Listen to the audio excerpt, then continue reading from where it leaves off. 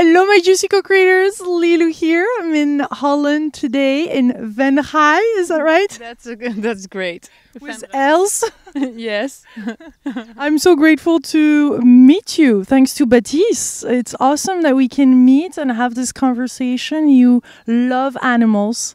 We have horses here behind us, a baby horse too. They're so beautiful. Oh, they're amazing. Yes. There is no word for it. Yeah. No. And you fell in love with animals right from the beginning, but you didn't know quite where you fitted, right? Yes. Tell us about this love for animals. And I know that now you're an animal healer and communicator. And so I really want to speak about this healing and how this happens. I feel there's so many people with so many gifts out there. And it's time that we share these type of ideas and that we, so that other people can recognize themselves and know that it is possible for their animals too. And it's just, it's very, very important to me that I interview people like you, that we share all this information out in the world so that we know that this is a magnificent earth and we're so talented and we have so much potential. Yes. And your story is very, very interesting because you went through a hard time. Tell us your love for animals and what you had to go through the chronic fatigue. In the beginning, when I was very young, I always had animals. It were hamsters, rabbits, cats, just all small animals. I took them everywhere. And when my parents and my sisters and I were visiting people, I always looked around immediately. Where are the animals? Where I can put a rabbit? Or the most of all I was interested in was doggy. And I always wanted a dog. And but my parents said it's a big responsibility, so no, not yet. But finally, I got a dog too, and animals are my life. It's just it feels like it's such a different love than you get from people. It's unconditional, and there's nothing in between. It's just they just are. Yeah. And when I was about 11, 12 years old, I've been through a very hard time with serious chronic fatigue syndrome. So I was in bed for a year, all dark and no people around me. It was too much for me. It's like you are so sick that you cannot handle the world around you. At that moment, I didn't know what it was exactly. Afterwards, I found out it's just a big spiritual journey in who am I, and letting go a lot that is not important, and to finding out who I am and what I'm actually doing here. Because I had a plan. I always said I want to do something with animals, and people were like, oh, do you want to be a vet, or do you want to work in a shelter, do you want to walk dogs or with horses? I was like, no. What do you want to do? And I was like, something with animals. And that was it was like I made my own profession, you know, but I had no idea what that was going to be. And I love that, your own profession. That's how it feels to me too. And this is exactly it. I feel like right now a lot of us are waking up our potential, and then all of a sudden we have to create that because it doesn't exist yet for this new earth. Yes. It is that I first had to make a journey in myself. When you work so close with animals like I do, you need to be so present in yourself. You cannot have all kind of different things that are distracting you, because how can you feel something that is so pure when you are completely like a mess, like I was with my illness? Then it's not possible. And so I went through the whole healing process, physically, mentally, emotionally, and big time spiritually. And so you're telling me you were writing? Yes, I was. The almost only thing I did when I was so sick was writing. I needed to let go of my thoughts, and now I understand it was a transformation process for me. At that time I just thought, I need to get rid of all these thoughts I have in me and the emotional, and I cannot speak with people, that's too exhausting, so I need to write, and that saved me really. I wrote a book and about the chronic fatigue and everything, and making it very vulnerable so people can really see what it's like, but what the message is behind, and that is helping other people with chronic fatigue to understand they are not alone, and it is not something you have to live with. What a lot of doctors say, you have to find a way to live with it, but you can find your own true message in it. And then So what did you learn then from the chronic fatigue? What was the message for you, the main one? for me, it was not going the regular way that I pointed out a little bit for myself. It was like going completely a different way that belongs to my soul and not to my body in this life, you know. And it was when I look back now, I know it was about finding my purpose, my mission here, and that needed such a long time. And I say now I'm very glad for what it brought me, the disease. I'm not happy about all that happened, but I'm happy about what it gave me. It's such a gift. And one day you heard a voice? Yes. I was a big mess at that time. I tried so many things to heal, but sometimes it worked a little bit and it didn't. And I was like, oh my God, I don't know what to do anymore. And I was lying on my bed and my dog, my golden retriever, Noah, was next to me on the bed. And I just heard a voice. And I was like, oh my God, now I'm really driving mad. I was getting crazy. Yeah. And I said out loud, who is this? Who's talking to me? Yeah, I'm lying here next to you on your bed and I talk to you every day and you finally hear me? Let's celebrate. And I was like, and then I could only cry. I mean, I was first needed to overcome this big emotional, because this dog meant everything to me. Yeah, it was the big unconditional love. And he took me outside when I was actually too tired, but he connected me with people again after being so long in the house. And then we had such big talks. I wanted to know everything. I wanted to know how he felt, what I did wrong, what I did well, what I could improve in his life, everything, of course. And he had a heart disease, a very, very bad heart disease.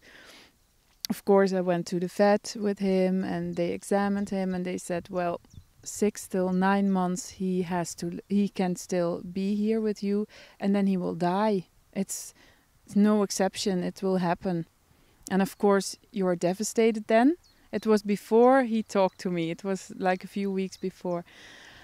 And then I said to Noah, what is really going on with you? Is it just a heart disease or what is going on? And he said, yes, I was born with this and it got worse and worse and worse. It's like elastic that is getting bigger and bigger. You can never make smaller again. And then he taught me to work on him.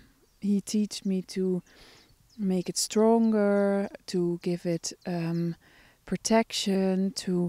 It was like when I worked with him at the moment, I could never think. I was used as a vessel to do it for him. And he showed me every little piece. I could draw his heart. And he said, then there and there and there, that is all blocked. And there you can work. And it just happened. And then he lived for 6 more years. Can you imagine? Wow. It's yeah. So he knew exactly, and he showed you how to heal him. You didn't know how he was. I mean, you didn't learn this in books, obviously. No. I knew they made a picture, of course, of his heart. They showed me like this is. It's just way too big. It can never keep him healthy. But he showed me every little detail. I mean, you can never know that on pictures. You don't see that. So you were. Tell us about the process. Like you when you heal, you were feeling it. Your hands move. You feel every detail, and you're totally guided. I mean, yes. And first, I start to really connect with the animal because you have to go very deep, and we had a bond with each other. I mean, there was nothing between us, so that went easy that he could show me. He showed me images from here and here in the heart and so and so. And then he told me, just hold your hands like that, a special energy will come and it will go into my heart. And I had to like almost imagine that I did a surgery on him. It was with my thoughts, with my energy, with my guides guiding me, and it was all together. In a holistic experience, yeah. Yes. And so, Yes, not with real cutting him open. No. And so after that, you said, "This is what I want to do," or you started trying to do this on because I know here. I mean, we're around horses. I don't know if we can see them because they're moving, but I mean, here there's this. She's 16 and she couldn't have horses, and you helped her. What happened in that case? She was. They tried to get her pregnant all the time and inseminated her and tried, but it didn't work. But she had a huge block in her belly. And when I worked on that, and I also took away emotions that were blocking her, and then she was pregnant, and then she's a happy horse. Yeah, she's a happy horse with a happy foal, you know. Yeah. What else? I mean, it's so intriguing. It's not something that we hear every day, and I just feel it. I mean, when you describe, it's like we're there. Yeah. Tell us of other operation, if we can call that, or healing, I should say, that happened that you'll remember. Yes, it was when this happened with Noah. I needed a lot of time to process it because I was every time I did it, and then it was like I got awake and I was like, can I do that? Oh, I cannot do that, but I did it. You know, I needed to work on my consciousness, on my own body to get stronger, because when you do this, you need to be strong to carry the energies. And so I worked a lot on that. I didn't tell so many people because I was afraid myself that they would say, oh, you cannot. And I thought, I'm too vulnerable with this now. So I worked on getting myself stronger, working with the dogs of people. I knew they would believe in it. So I needed the faith to do it. And then it just happened. I mean, people came with also dogs with heart problems, and mostly the people come to me with the animals that nobody knows what is going on with them. They get thyroid problems, immune problems, they don't eat anymore, and then they try all kind of different things, but it doesn't work because the energy is blocked. Yeah, and the normal medicine doesn't do anything. It blocks it even further, no? A lot of times when something is with the immune system, then they get like prednisone or something to block it even more, so that it can be more convenient for the animal. But it's of course not the answer. You heal, if you work on the symptoms, but not on the cause. It's like putting a band-aid on it. Yes. And so I have had several dogs in my practice that, for example, didn't eat. And when they don't eat for a few weeks, the owners get very concerned, of course. They try everything and they get also tensed about it. So when dogs come to me and I treat them, I get a message, okay, give him a cookie now, he will eat it. So I say to the owners, okay, I give him, oh no, he won't eat it anyhow. He didn't eat for weeks. And I say, of course, here. So he eats. Then the owners give it. He doesn't eat. And then I train them also to be blank, neutral about it, caring and loving, and put the intention that I love you even if you don't eat it. It doesn't matter, you know. So I work also on the relationship between dog and human. And then I treat the thyroid or the stomach or the immune system, and then they just start to eat, because physically is not much going on. It is first on a spiritual level, in the energy pathways and everything, the meridians, and then when it's so long there, it will manifest in the body. So sometimes you have to treat the spiritual part and the physical part. With my dog, I gave him also supplements and everything to support him. It's a combination of. But so many animals I treated, with cats who were like eating their own tail, you know, because the tail was not belonging to their body. They felt that, and cats need their tail. But so I could help the energy flow through, and then they felt, this is my tail, how can I bite it? And then they stop, you know. So would you confirm that animals have soul and have a spiritual path? Oh, definitely. Yes. Yes, they have. Yeah. And do they so all those blockages, what are they due to? I mean, do you know, by communicating with them, do you know where this comes from for them and how they go through it and why this happens to them? Are they also like they have missions? Yes. Animals who live very close to human beings, they often have the mission to mirror a lot back to us. Like when dogs have eating disorders, look at the owner and you see the same, you know, or when dogs are barking a lot or are aggressive, then look at the owner, what they do. Are they like, you know, like that? Or are they like, ah, most of all, they are struggling with themselves too. Not always. There can be a lot of causes. For example, animals cannot really pray yeah. When they have, sometimes when I'm connected, I lose the words. When they have something. Good that you're connected. I like that. When they have something in their energy, like entities or something, it's very hard for them to get rid of them. So I have to be very careful when I connect with an animal. It's a complete different energy than I have.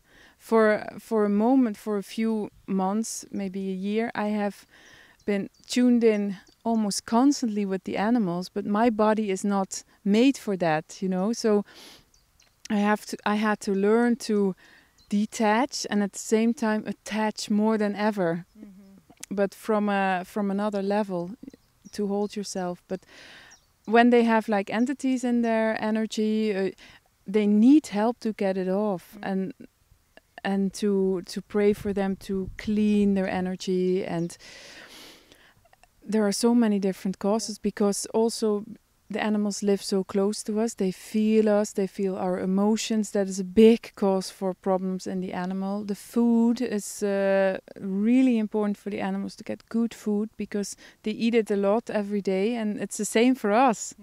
And we eat all shitty food with all the additives, and it's not healthy. It gives you stress, and it's for animals the same. What, by working with animals, what did you understood about human beings and why we're here? A lot. It was with every person you learn so much. With every animal, it's animals are not. They are just straight. They tell exactly what they see and what they feel, but they don't judge. And we take a lot personally. When our dog is not behaving, we take it personally, because why is he making a fool out of me? But that's not the reason the dog does it. We can learn. If I take it personal what my dog does, then I need to work on that, you know, and then the dog will change. That's a lot with behavior problems. And the closer you are to your animal, the more he or she mirrors back to us. And that's very interesting if you're open for it. And very confronting also, can it be?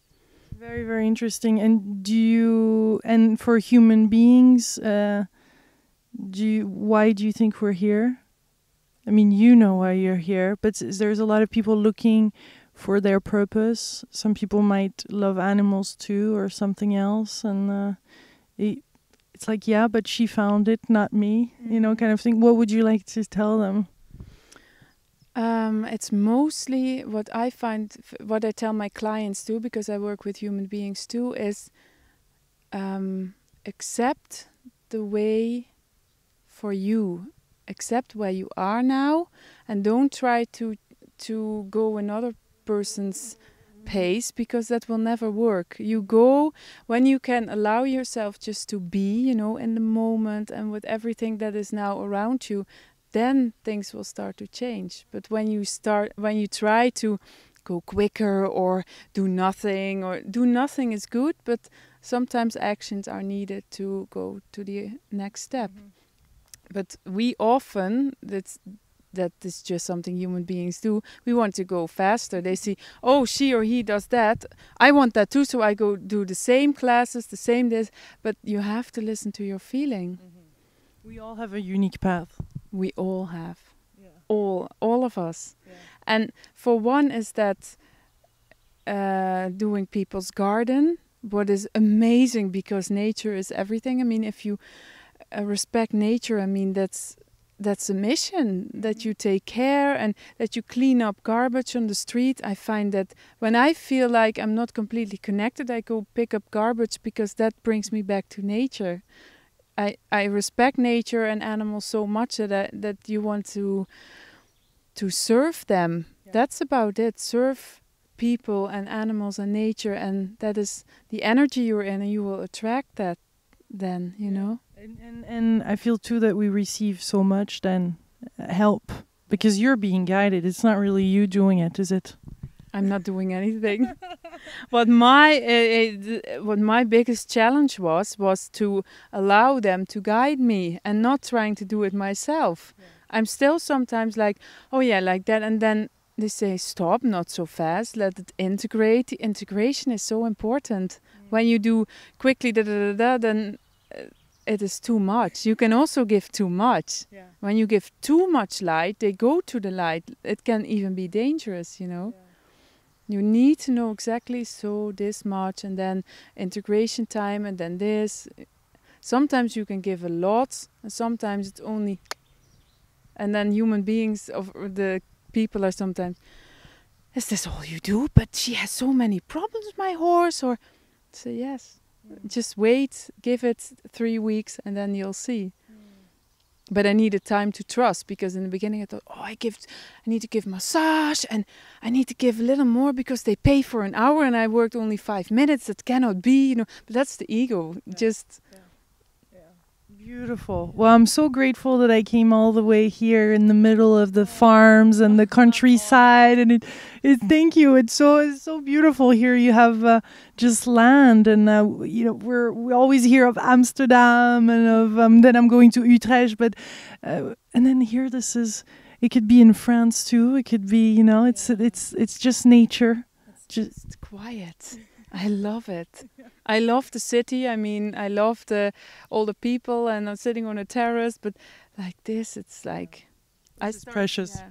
Every morning I start with an hour walk in the forest with my dog, just to be and to thank and just to walk. You know, my body is asking for just walk and move and let it be. Beautiful. And oh, the little one is lying down. I had to zoom on them. They're so cute. Well, my delicious co-creators, this is another juicy conversation. Thank you. Thank you so much, Els. Thank you so much. Much love, my beautiful co-creators. Yes, also from me. Thank you. Thank you. Bye.